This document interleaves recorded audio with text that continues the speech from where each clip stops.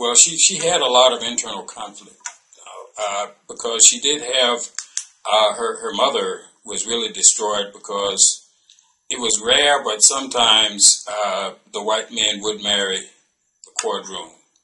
That did happen, but it was very rare.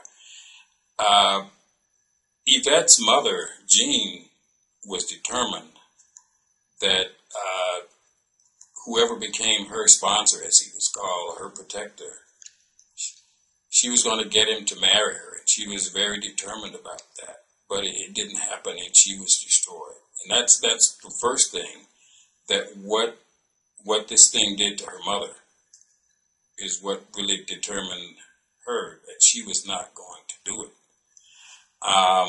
But then her mother went off and got pregnant by a dark man, and so she had this brown-skinned baby, which the grandmother, I mean, that was really unheard of for a quadroon to have this brown-skinned baby.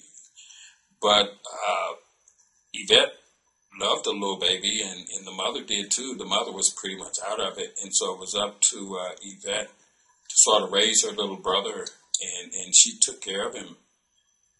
And so she had these inner conflicts about who she was and what she was, but it was what this quadroon system had done to her mother, which is what determined her that she was not going to do it. Right. And having her mother and her grandmother, they had property from it, so she really didn't need the money because they already had money and property. So there was really no economic need, and so they didn't push it.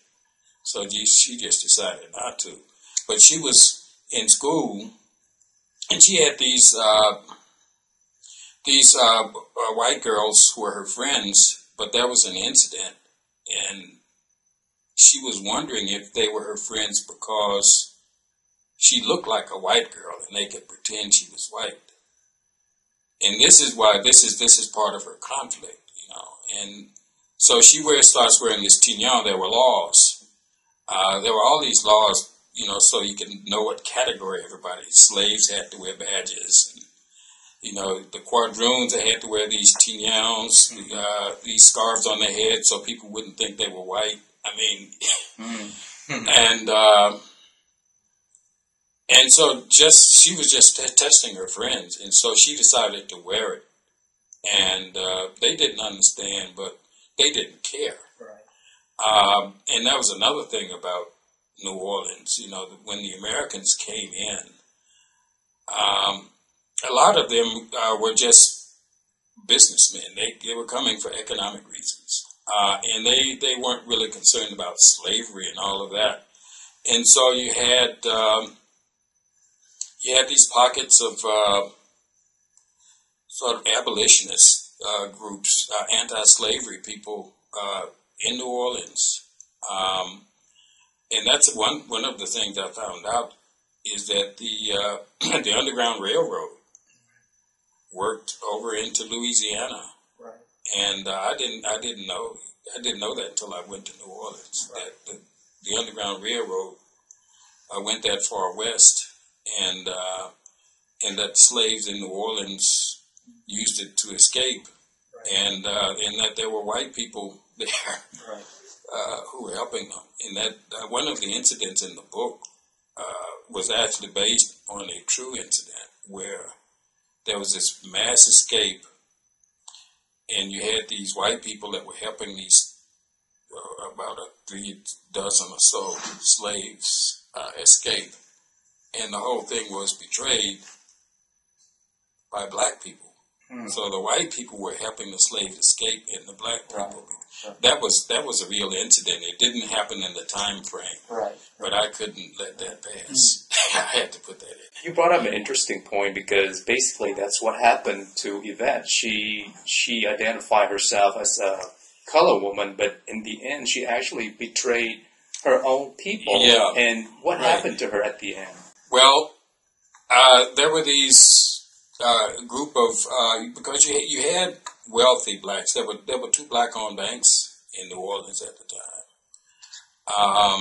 and you had people from the West Indies who had revolted with Toussaint Louverture, I think his name is, and they had acquired wealth, and a lot of them came to New Orleans because it was French speaking, Right. and so that's where they would come, and they had money, and they had banks, and they were business people, and they took it upon themselves to sort of look after the black community because, of course, the police were not really going to be concerned about what went on.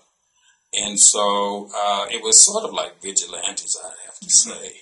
But they felt that they had to maintain some kind of civility and structure, take care of business among black folk. Right.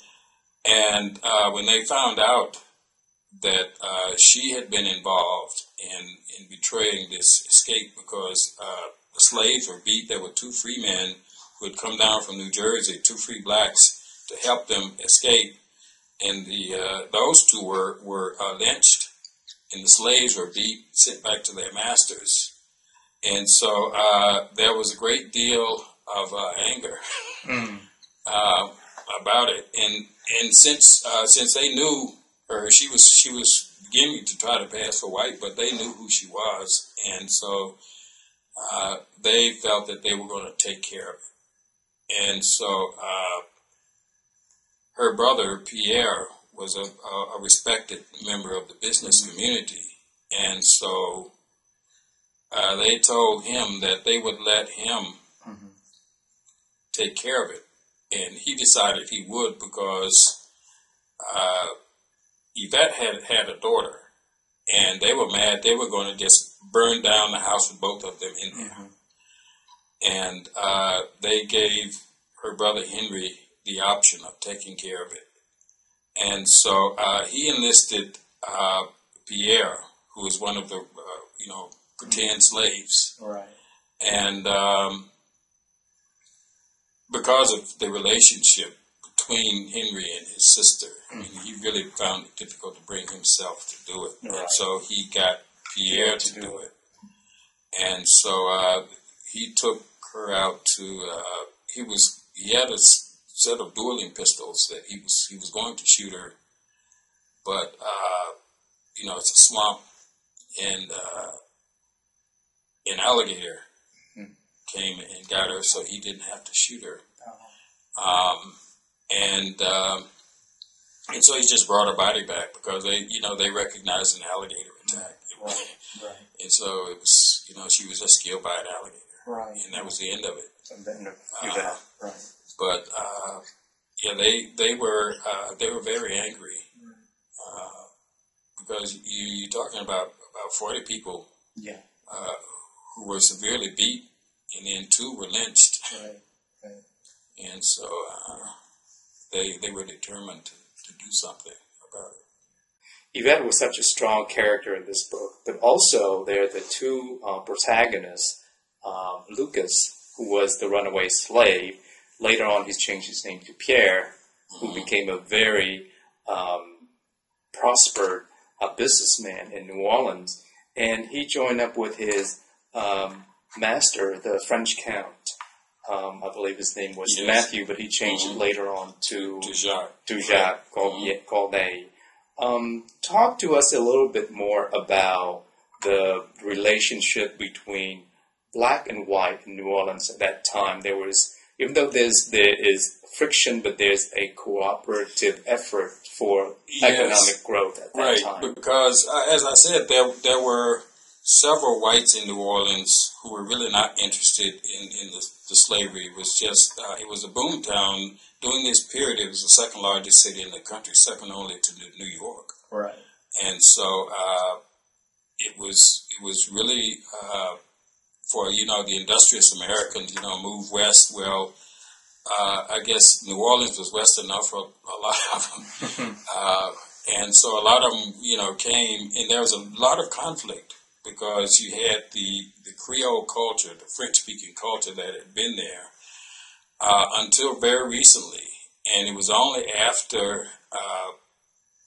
Thomas Jefferson bought New Orleans from Napoleon, the Louisiana Purchase. Jefferson only wanted New Orleans, but Napoleon knew that without New Orleans, the rest of the land meant nothing, and so he sold them the whole thing.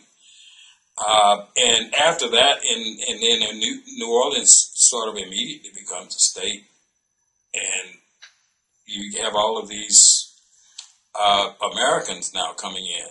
So you got these two cultures. You have the Creole culture, these French-speaking aristocrats who sit back and let the slaves do all the work. And then you have these industrious Americans coming in. And, by this time they're beginning to take over. And this center of power is shifting because the Americans are industrious and they're building. And there's a lot of political conflict.